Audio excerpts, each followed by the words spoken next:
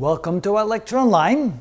And now finally we're going to find the equivalent resistance for R3 in the Y circuit so we can do the delta to Y conversion, giving us all three resistors in the Y circuit.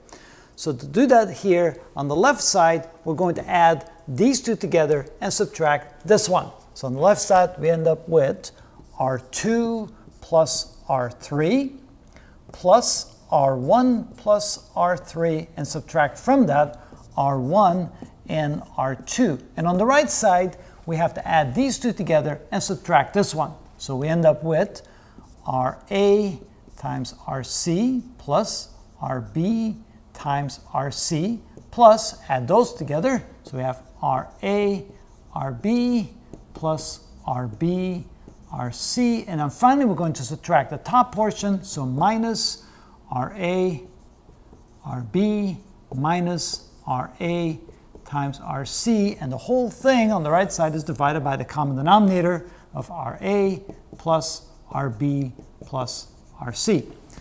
So on the left side, what cancels out? We have an R1 and negative R1, so they cancel. We have an R2 and a negative R2, so they cancel. So we're left with 3 times R3 on the left side. On the right side, we have, let's see, RAB minus RAB, so they'll cancel. We have a minus RAC and a plus RAC, so those cancel. So we're left with an RBC plus an RBC, that's 2 RBRC divided by the sum of RA plus RB plus RC. And finally when, oh, wait a minute, that's not a 3, that should be a 2, because there's only 2 of them, not 3 of them, so 2R3 equals 2RBRC divided by that. And then we divide both sides by 2, and that means that we end up with R3 being equal to RBRC divided by the sum of RA, RB, and RC added together like this.